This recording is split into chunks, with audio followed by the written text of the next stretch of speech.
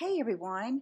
So today I'm just going to do a quick get ready with me. This was actually last Saturday, and John's been working on the house. He's been actually replacing these stairs that go up to my room over the garage. So, I mean, the whole time I'm doing this, there's nothing but saws and all kinds of stuff going on in the background. So I just decided to do it this way.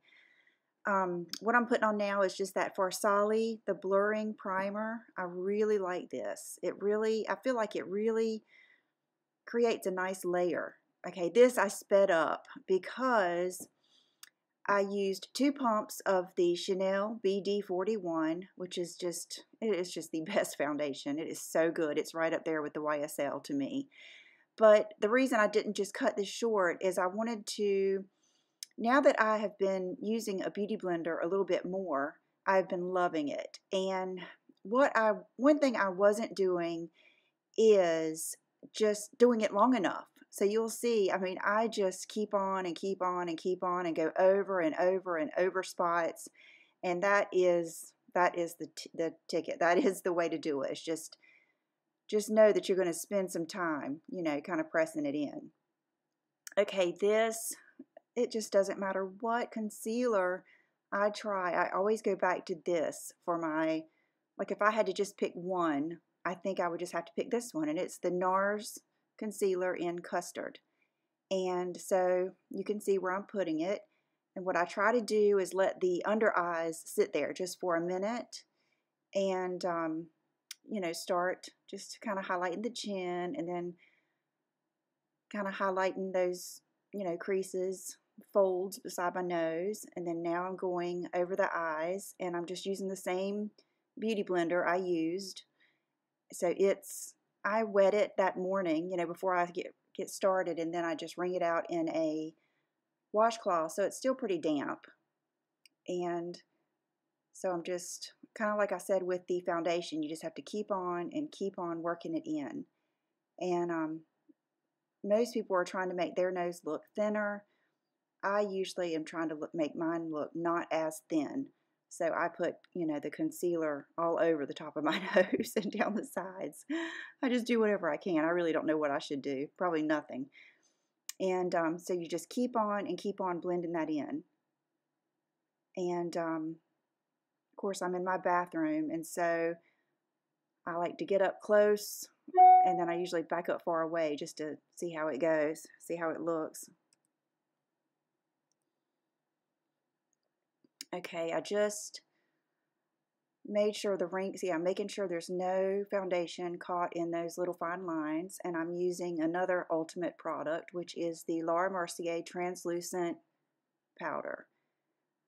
I think when you just mix this powder with the damp sponge, it just gives even that much more coverage, that much more brightening. It is just fabulous.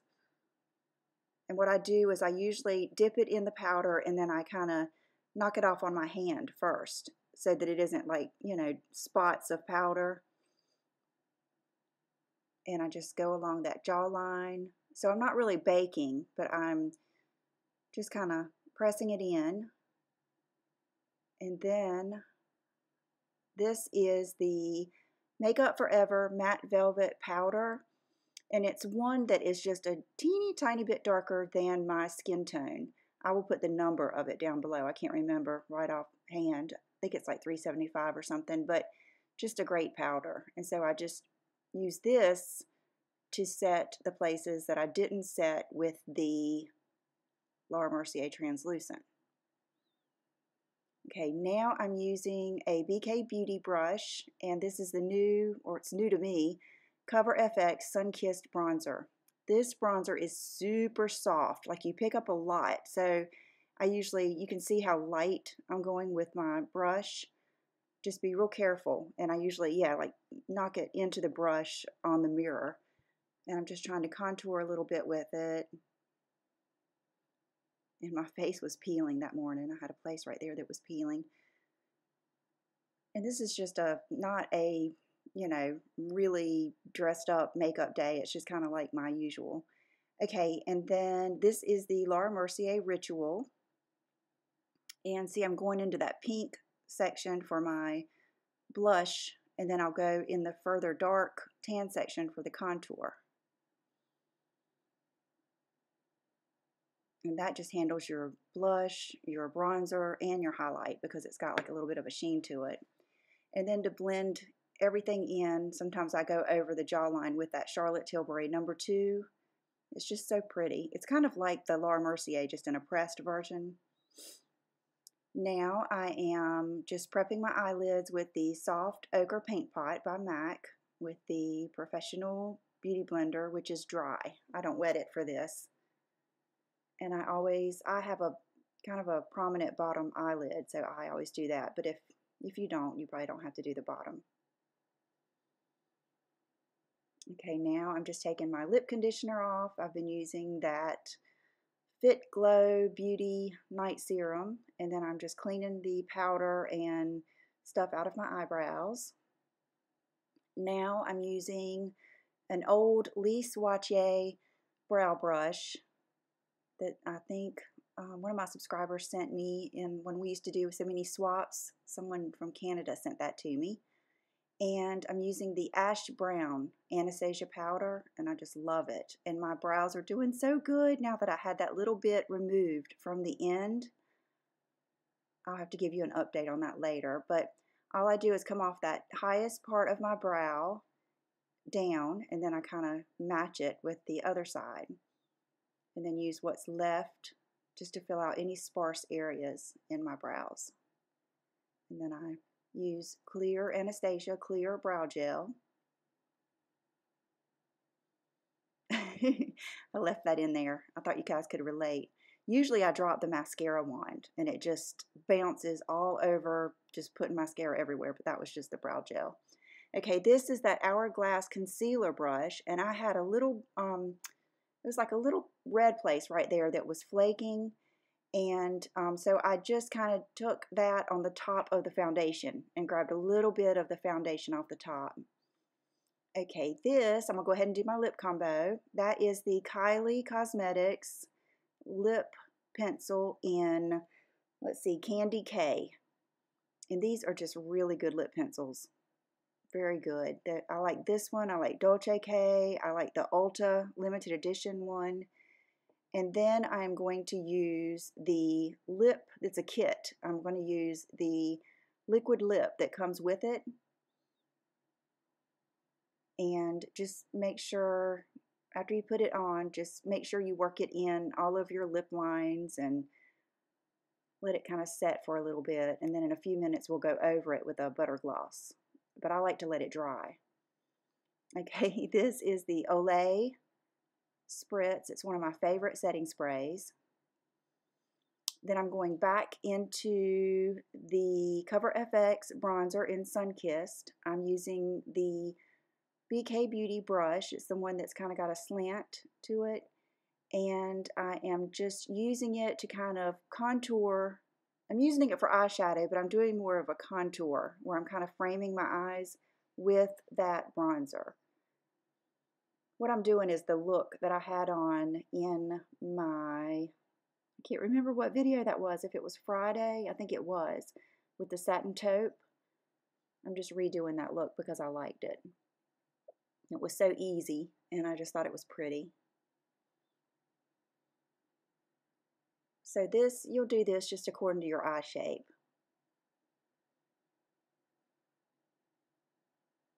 I really like that bronzer though. It's a good soft bronzer, and it's not too orange. And that is just a clean Smashbox crease brush. I'm just kind of blending it out. Then I'm running just a little bit on the bottom lash line.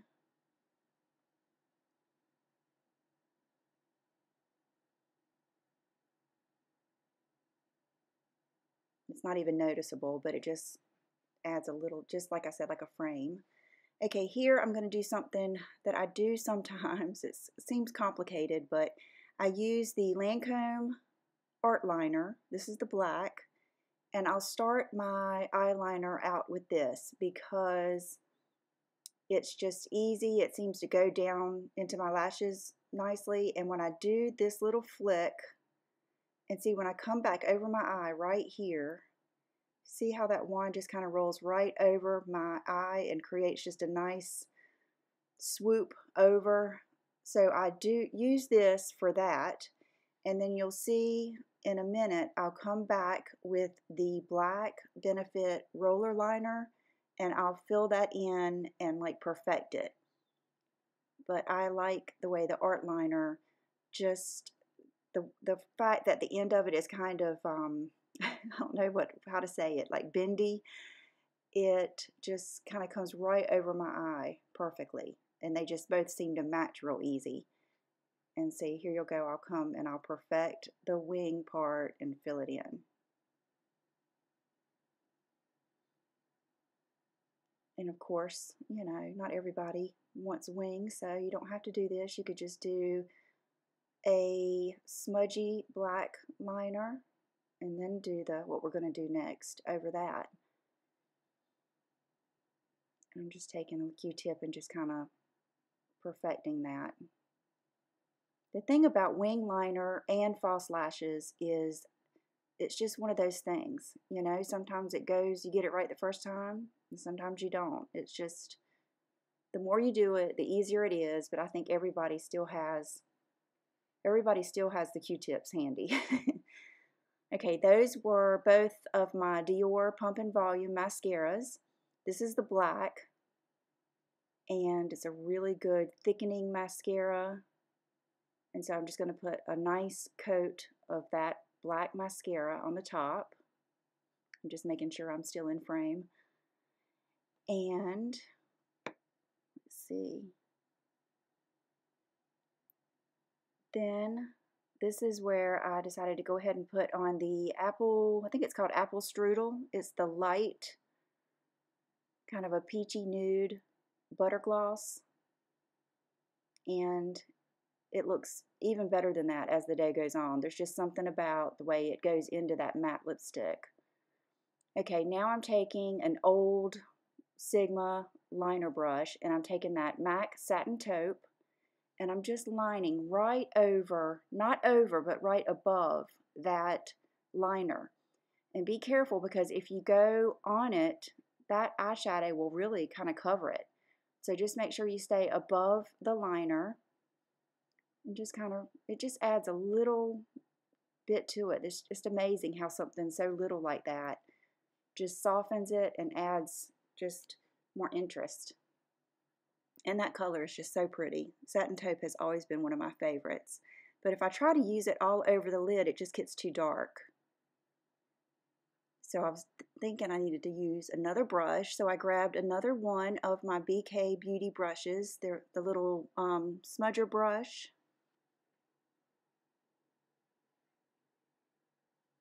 And so I'm going to just smudge it right there on that wing and then bring it up into the crease a little bit. It's going to be one of those things you don't really notice that much. It just gives like a little shadow right there at the end.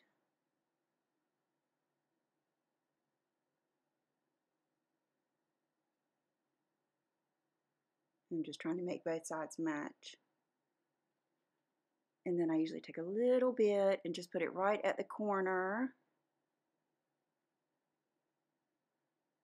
to meet up with that liner, but not a lot. Of course, if you wanted to put, you know, liner in your waterline and all that stuff, I think if you have darker eyes, that would really look good. With me, I just usually don't do a lot of waterline. Okay, now I'm putting the Duo Dark on the Star number 6 lashes. I'm going to let them dry. And now this is the brown Dior Pump and Volume. And look how pretty it is. That is just the prettiest mascara. I love the brown on the bottom. I would have never thought it would have made that big of a difference, but I really have enjoyed it. And so I'm trying to do, kind of like put them in little clumps on the bottom. And in the process, sometimes they just get too long. You know how you don't want spider lashes on the bottom. So what I usually do is just get them like I want them. And then you'll see I kind of just remove what's on the very end of the lashes because I don't want them too long.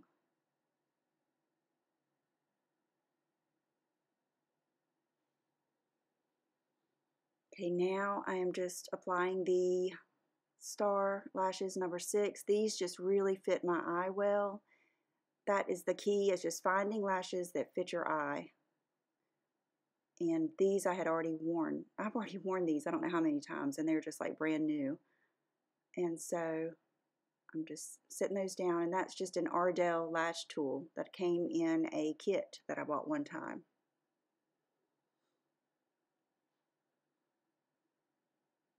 These just are curved just to fit my eye perfectly. And I'm just pressing them down into place.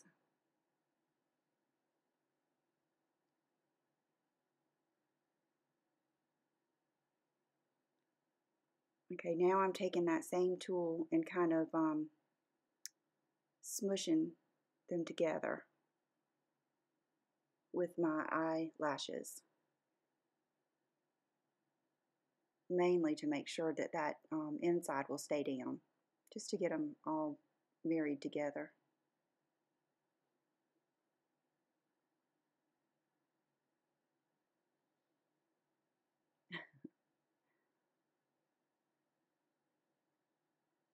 I should have cut all this out.